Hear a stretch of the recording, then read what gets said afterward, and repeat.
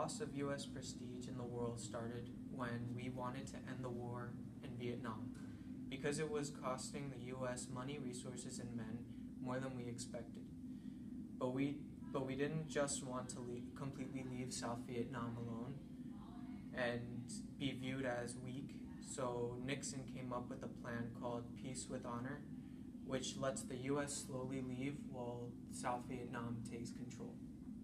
In 1973, George Gallup got polls from 341 foreign leaders from over 70 countries.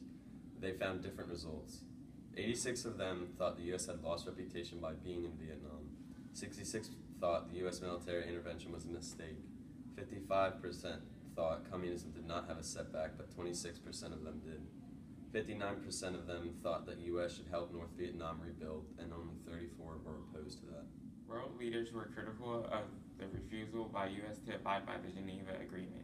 Many felt provoked by America's immediate turn to force and the failure of it, undermined U.S. prestige worldwide.